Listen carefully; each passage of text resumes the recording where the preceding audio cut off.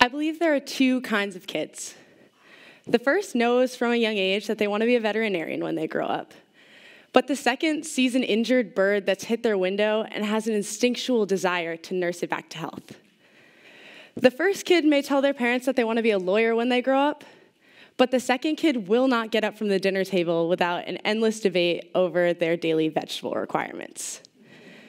The first kid knows and says who they want to be when they grow up, but the second kid already is who they want to be. I happen to be the second kid. Innovation has been a part of my life for nearly all of it, but growing up, I called it duct tape. I had a business. My parents drove me door to door selling duct tape pens, wallets, bracelets, and even flip-flops. My mom taught me the importance of working hard, and my dad taught me the importance of passion, telling me that it was what made it work, not a death sentence. But maybe most importantly, they taught me to turn creative ideas into innovative action. Now, the process from creativity to innovation may seem simple at times. It did for me. You have an idea that solves a problem, and it feels as though the solution is right there in your hands. Yet, I'm now here to object to that. An idea is merely a hypothesis, and it's nothing without being tested. At the University of Rhode Island, we say think big. But the reason we're known for thinking big is because we take that next step, that step of action, that step of innovation.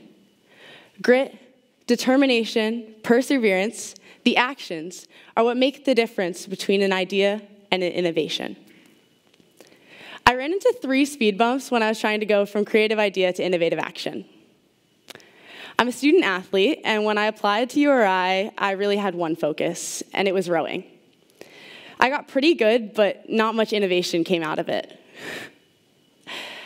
I focused all my time on rowing, but after a tragic and heartbreaking loss of my dad my freshman year, I was put back into those car rides where I learned how important having passion was, and I knew it was time to find mine. So I went back to the duct tape roots that started that business, and I found that I wanted to learn more about business, and I added that as the first major I truly loved. So from 5 a.m. to 9 a.m. I rode, and from 9 a.m. to around 3 I studied business, but the afternoons were mine, and I went back to rowing, but this time in a new way. I tirelessly went through my rowing scores and tried to find where I could get just a little bit better, and then I found a tool called data science. When I added that as a second major and a third passion, that's where innovation began for me. I've always said that innovation is the intersection of all the things that you're passionate about. So sport, business, and data science, they converge to something called sports science, which is data analytics for athletes in as real time as possible to make them better, stronger, faster, and maybe most importantly, safer.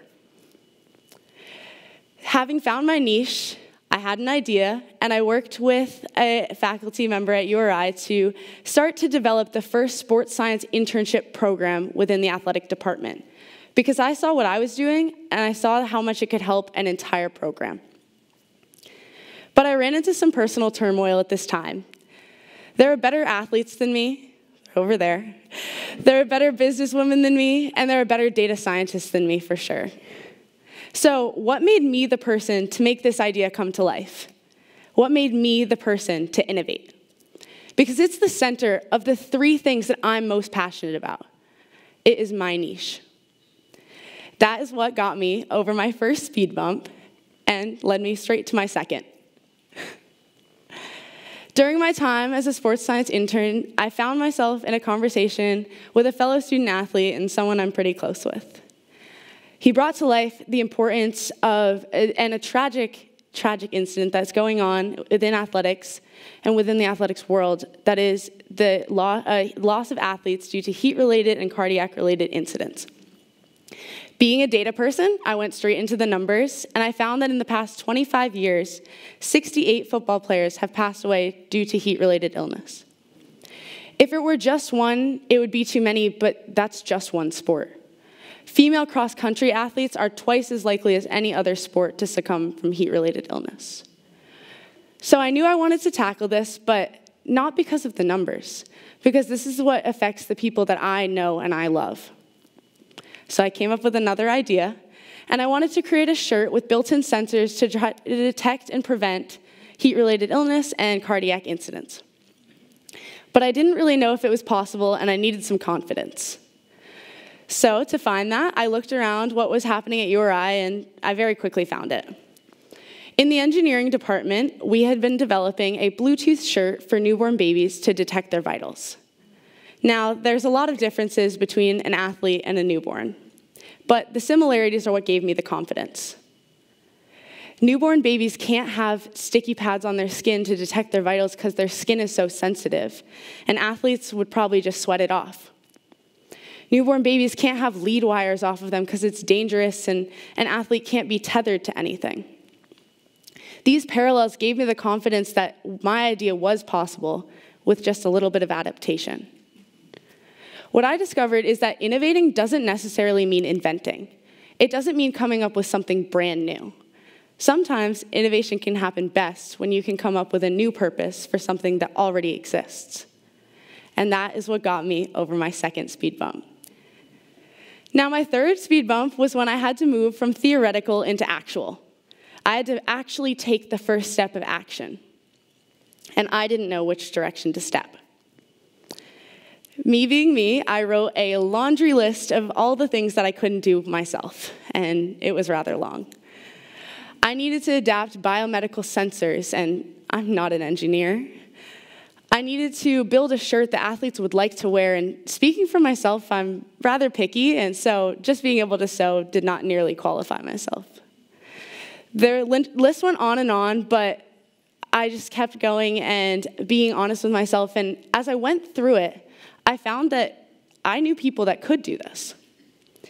So I went to them after being honest with myself, and I was authentic with my list of faults.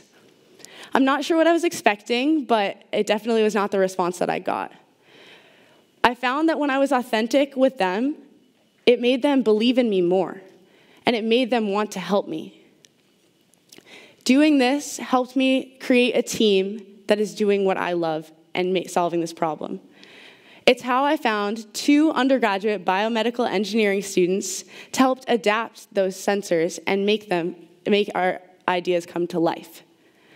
It helped me find a master's student in textiles who's helping build the shirt that not only protects athletes, but protects the sensors so that they can be long-term wear.